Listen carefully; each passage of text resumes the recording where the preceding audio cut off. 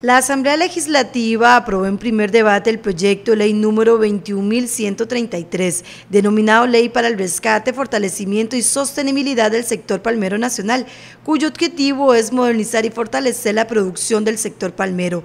El diputado liberacionista Gustavo Viales Villegas celebra este paso significativo para reactivar la economía del sector agro en la zona sur.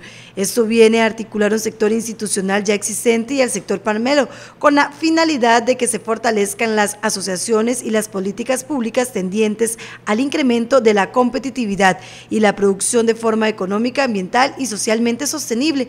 Precisó que esto incide positivamente en la reactivación económica y social de los 5 cantones de la zona sur, que cuentan con mayor proporción de terreno dedicado a la producción de la palma.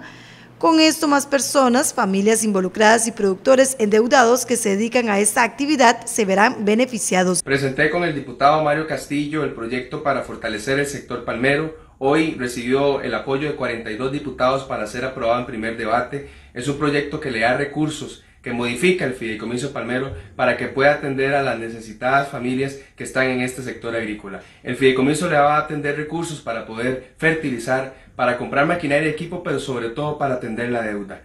Con el Ministerio de Agricultura hemos convenido cerca de 4.000 millones de colones más 1.500 millones que tiene actualmente el fideicomiso, y es un monto que administrado de una forma correcta puede llegarle a atender las necesitadas familias que tienen hoy en día en la zona sur. Me parece que es un gran avance, es una iniciativa importante. Yo agradezco al plenario legislativo y a todas las fracciones por su apoyo y esperamos la próxima semana votarlo para que sea ley de la República. Se espera la aprobación del segundo debate de esta iniciativa la próxima semana.